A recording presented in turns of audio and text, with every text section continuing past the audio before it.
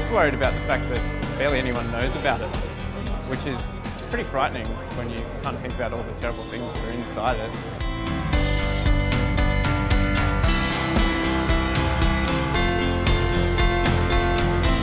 Now, SumOfUs members in Australia are very clear. We want Mr Tony Abbott to ditch this dangerous deal. We believe our governments have to say no to this. These are things that should be decided democratically by our parliament, not behind closed doors.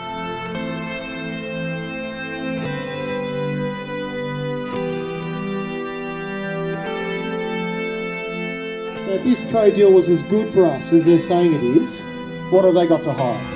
I think we need to know more, and I think we need to put pressure on our leaders to tell us more. It is a life and death situation for so many across the globe now, and will be into the future for as long as we remain hostage to high profits for pharmaceutical companies.